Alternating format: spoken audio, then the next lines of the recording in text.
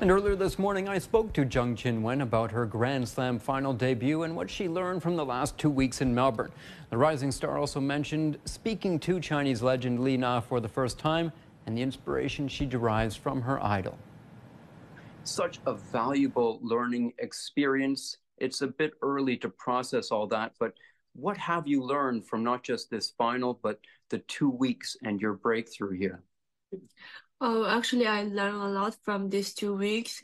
The most important is I found a way how to win, even you don't feel that good, even you don't performance your best tennis there. I think that's most important because you can't feeling well every single day, especially the year is really long.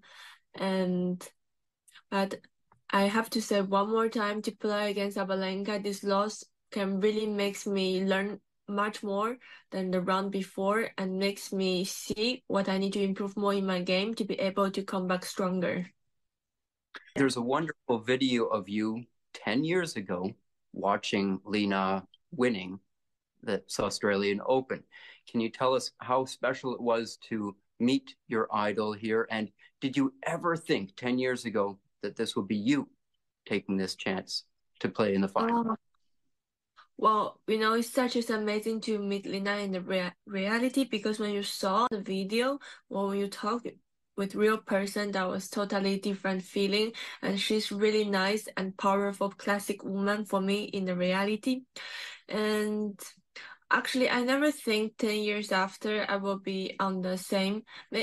I know that I can do it, but I don't know it's gonna be 10 years exactly Australia Open.